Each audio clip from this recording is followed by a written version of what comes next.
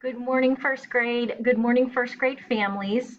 I hope everyone's having a great day so far. It is Wednesday, September 9th, 2020.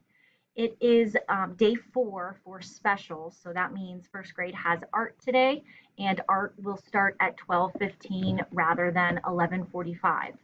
Today is also the 6th day of school, so I've updated our calendar by adding a coin. Yesterday we had the one coin that was worth 5 cents, and that is called a nickel.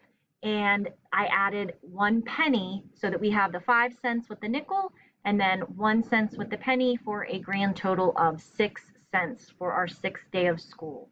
I also updated our number frame where I can see I have 5 in the top. The whole top row is filled. And so I know right away without having to count that means there's 5 there. So I can just count on from 5 to figure out how many we have, right? Counting the math way. We have 5, 6.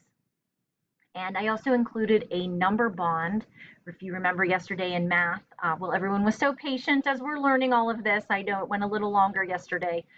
As we learned about yesterday in math about number bonds, where we can find parts within a whole number. So for today is the 6th day of school. 6 is our whole number, and I can find a part of 5, and then let's think about what is the other part that makes 6, or what is the other number, the other part that is hiding in the number 6, like good number detectives.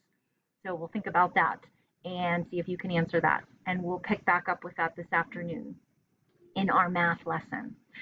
All right, so a quick rundown for today. Today is the first grade beginning of the year testing day or assessment day with either Miss Keene or Mrs. Tarasi.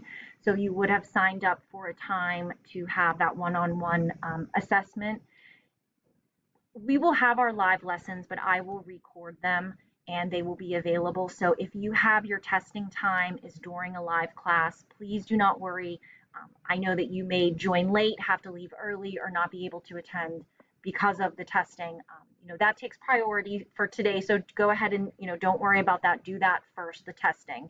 And then I will post the live lessons if that time conflicts for you. So if you have any questions about that or need to check on your time, just let me know. But that will be going on today. And then this morning, you will see an activity sent out for something called STAR Reading Assessment.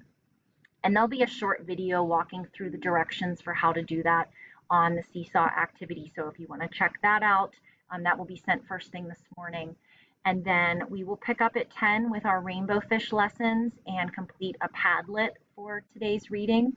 And then this afternoon, we will pick back up with our math. And again, thank you for your patience yesterday. I know that, it went a little bit longer and it might take a little bit of time to kind of iron out all the details. And I know that we will become pros at all of the different books and what to do on this time at this date, with all the different routines.